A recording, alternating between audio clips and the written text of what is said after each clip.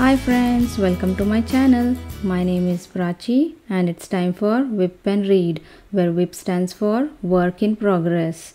And I'm going to work on Diamond Art Club's Alice in Wonderland by JoJoes Art. I can put up the image somewhere on the screen. Also, I will link all the videos related to this diamond painting in the info card up above in the I section. So if you guys are interested, please go ahead and take a look at them. So while I diamond paint, I'm going to read you guys through the next chapter from the book Through the Looking Glass by Lewis Carroll. So grab whatever that you guys are working on and come along and work with me, or sit back, listen to the story and watch while I diamond paint. So let's get started. Chapter 6, Humpty Dumpty. However, the egg only got larger and larger and more human. When she had come within a few yards of it, she saw that it had eyes and a nose and a mouth. And when she had come close to it, she saw clearly that it was Humpty Dumpty himself. "It can't be anybody else," she said to herself. "I am as certain of it as if his name were written all over his face. It might have been written 100 times easily on the enormous face." Humpty Dumpty was sitting with his legs crossed like a Turk on the top of a high wall, such a narrow one that Alice quite wondered how he could keep his balance, and as his eyes were steadily fixed in the opposite direction and he did not take the least notice of her, she thought he must be a stuffed figure after all. "And how exactly like an egg he is," she said aloud, standing with her hands ready to catch him, for she was every moment expecting him to fall. "It's very provoking," Humpty Dumpty said after a long silence, looking away from Alice as he spoke, "to be called an egg. Very." "I said you looked like an egg, sir," Alice gently explained. "And some eggs are very pretty, you know," she added, hoping to turn her remark into a sort of a compliment. "Some people," said Humpty Dumpty, looking away from her as usual, "have no more sense than a baby." Alice did not know what to say of this.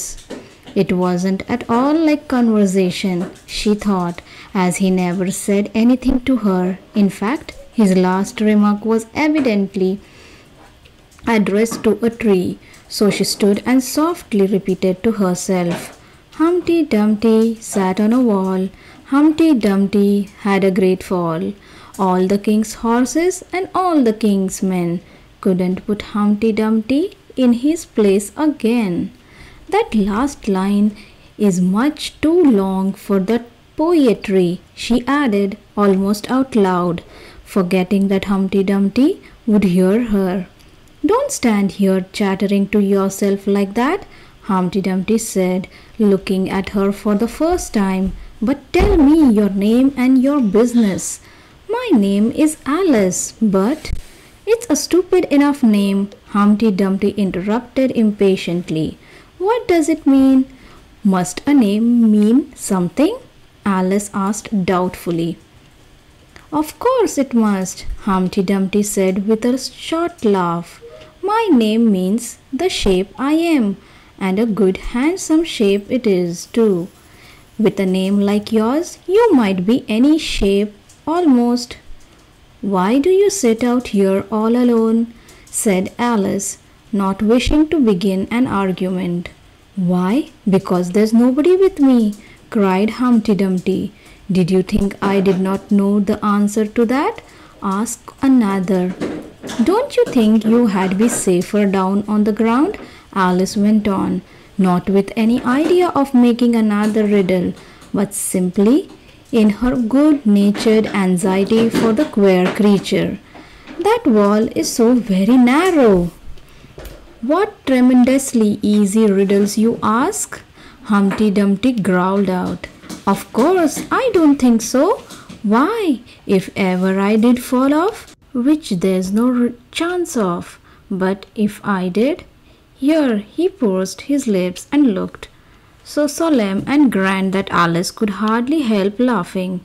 If I did fall, he went on, the king has promised me with his very own mouth to send all his horses and all his men.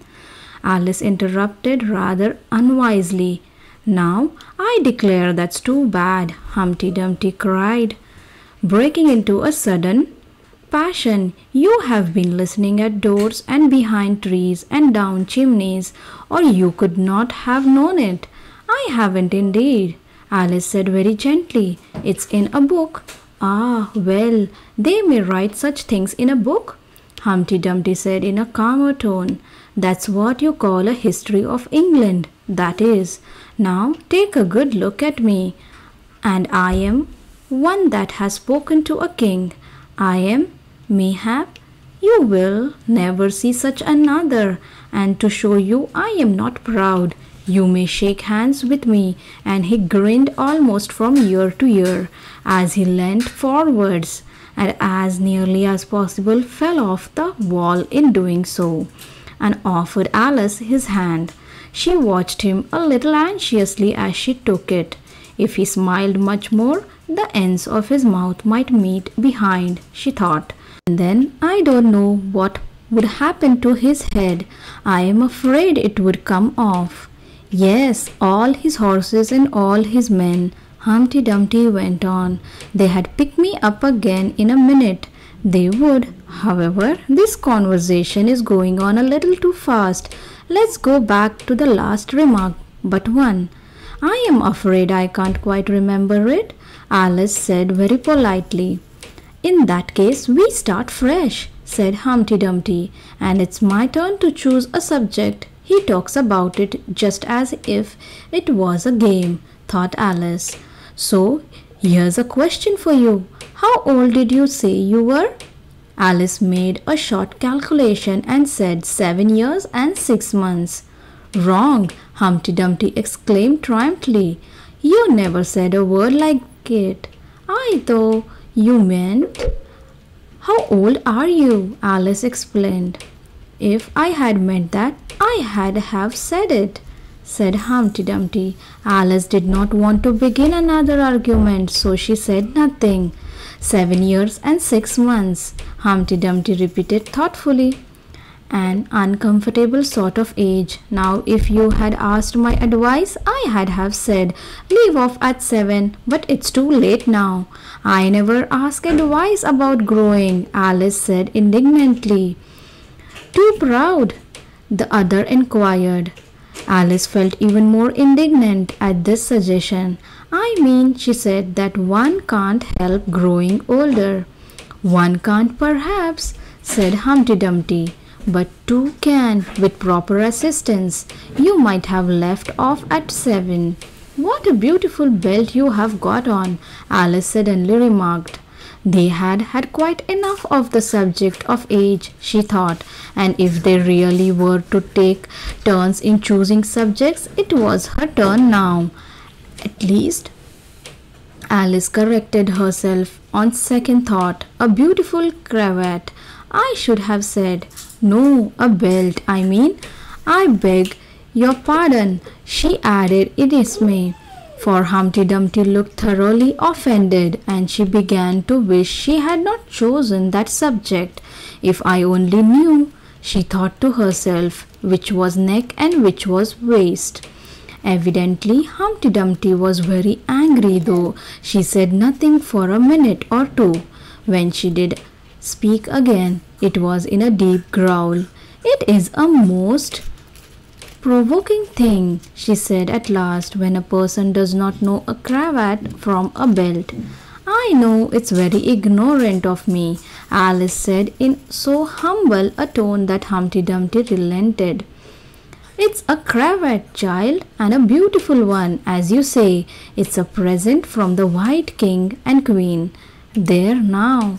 Is it really? Said Alice, quite pleased to find that she had chosen a good subject after all. They gave it to me. Humpty Dumpty continued thoughtfully as he crossed one knee over the other and clasped his hands round it. They gave it me For an unbirthday present. I beg your pardon, Alice said with a puzzled air. I am not offended, said Humpty Dumpty. I mean, what is an unbirthday present? A present given when it isn't your birthday, of course.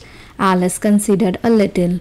I like birthday presents best, she said at last. You don't know what you're talking about, cried Humpty Dumpty. How many days are there in a year? 365, Alice said. And how many birthdays have you?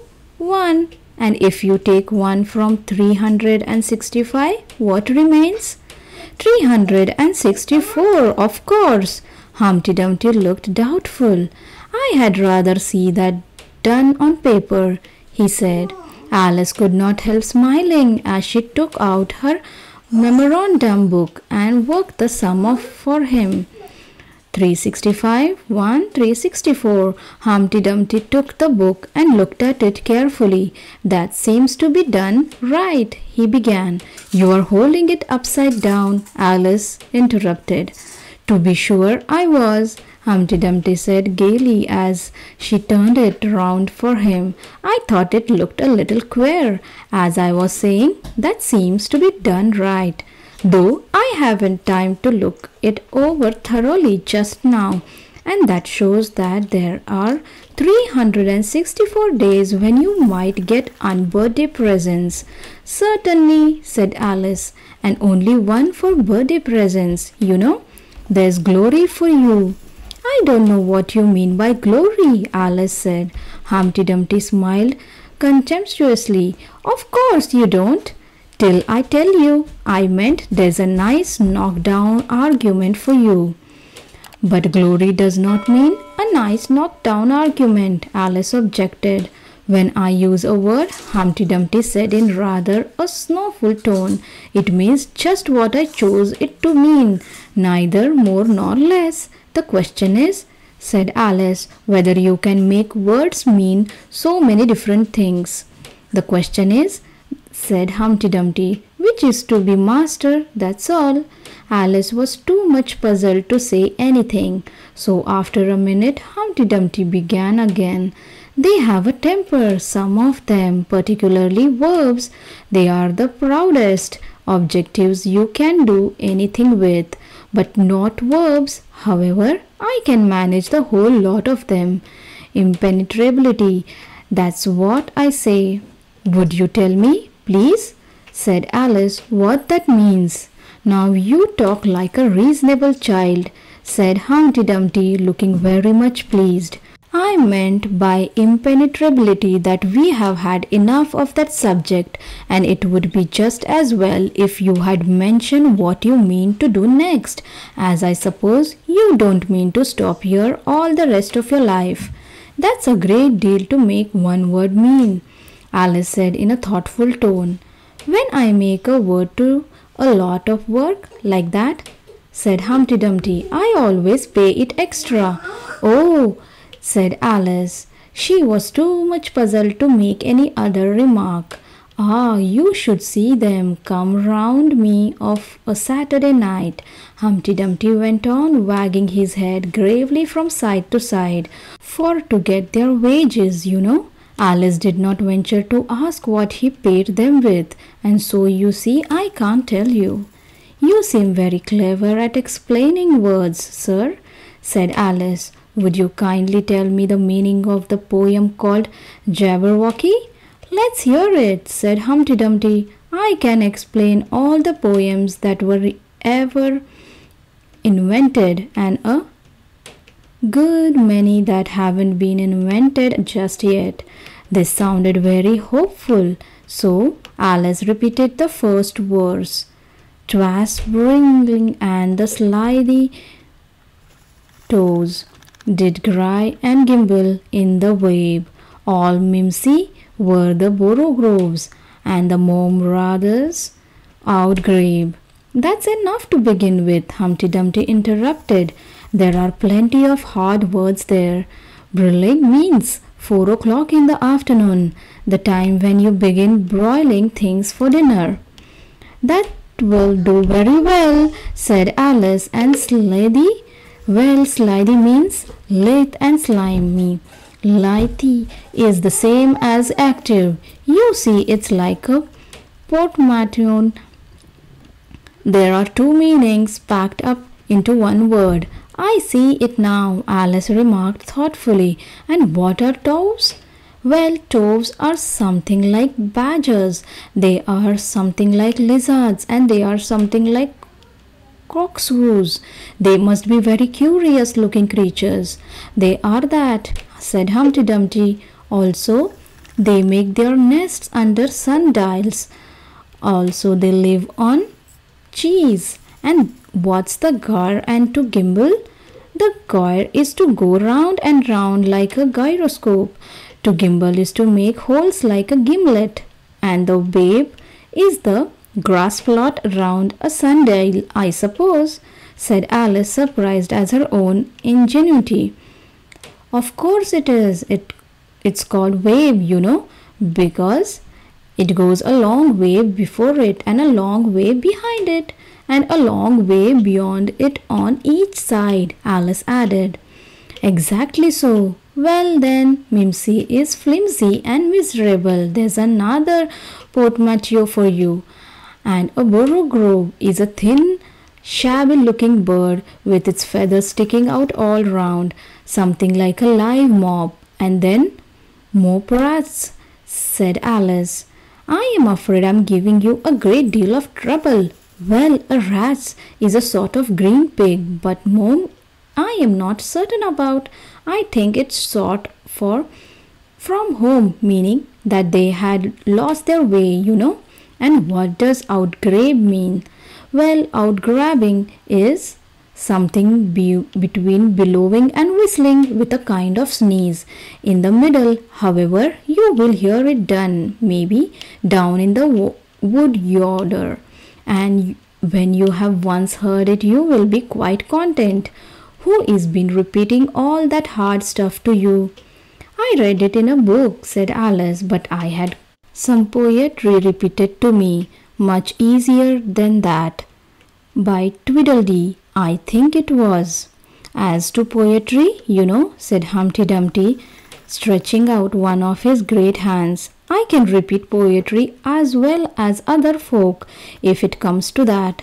Oh, it need not come to that, Alice hastily said, hoping to keep him from beginning. The piece I am going to repeat, he went on without noticing her remark, was written entirely for your amusement. Alice felt that in that case she really ought to listen to it. So she sat down and said, Thank you, rather sadly. In winter, when the fields are white, I sing this song for your delight. Only I don't sing, he added as an explanation. I see you don't, said Alice. If you can see whether I am singing or not, you have sharper eyes than most. Humpty Dumpty remarked severely. Alice was silent. In spring, when woods are getting green, I will try and tell you what I mean. Thank you very much, said Alice. In summer, when the days are long, perhaps you will understand the song. In autumn, when the leaves are brown, take pen and ink and write it down. I will, if I can remember it so long, said Alice. You need not go on making remarks like that, Humpty Dumpty said. They are not sensible, and they put me out. I sent a message to the fish. I told them, this is what I wish. The little fishes of the sea, they sent an answer back to me. The little fish's answer was, we cannot do it, sir, because I am afraid I don't quite understand, said Alice. It gets easier further on, Humpty Dumpty replied. I sent to them again to say it will be better to obey. The fishes answered with a grin. Why, what a temper you are in! I told them once, I told them twice. They would not listen to advice. I took a kettle large and new, fit for the deed I had to do. My heart went hop, my heart went thump. I filled the kettle at the pump. Then someone came to me and said, "The little fishes are in bed." I said to him, I said it plain, "Then you must wake them up again." I said it very loud and clearly. I went and shouted in his ears. Humpty Dumpty raised his voice almost to a scream as he repeated this verse, and Alice thought with a shudder, I would not have been the messenger for anything. But he was very stiff and proud. He said, "You need not shout so loud." And he was very proud and stiff. He said, "I had go and wake them if I took a corkscrew from the shelf. I went to wake them up myself. And when I found the door was locked, I pulled and pushed and kicked and knocked. And when I found the door was shut, I tried to turn the handle." But there was a long pause. "Is that all?" Alice timidly asked. "That's all," said Humpty Dumpty. "Goodbye." This was rather sudden, Alice thought, but after such a very strong hint that she ought to be going, she felt that it would hardly be civil to stay. So she got up and held out her hand. "Goodbye till we meet again," she said as cheerfully as she could. "I should not know you again if you did meet," Humpty Dumpty replied in a discontented tone, giving her one of his fingers to shake. "You are so exactly like other people. The face is what one goes by, generally," Alice remarked in a thoughtful tone. "That's just what I complain of," said Humpty Dumpty. "Your face is the same as everybody has, the two eyes so, marking their places in the air with his thumb, nose in the middle, mouth under. It's always the same. Now, if you had the two eyes on the same side of the nose, for instance, or the mouth at the top, that would be some help." "It would not look nice," Alice objected, but Humpty Dumpty only shut his eyes and said, "Wait till you have tried." Alice waited a minute to see if he would speak again, but as he never opened his eyes or took any further notice of her, she said goodbye once more, and getting no answer to this, she quietly walked away. But she could not help saying to herself as she went, "Of all the unsatisfactory," she repeated this aloud, as it was a great comfort to have such a long word to say. "Of all the unsatisfactory people I ever met." She never finished the sentence, for at this moment a heavy crash shook the forest from end to end. I will continue reading the next chapter in the next WIP and Read for this diamond painting.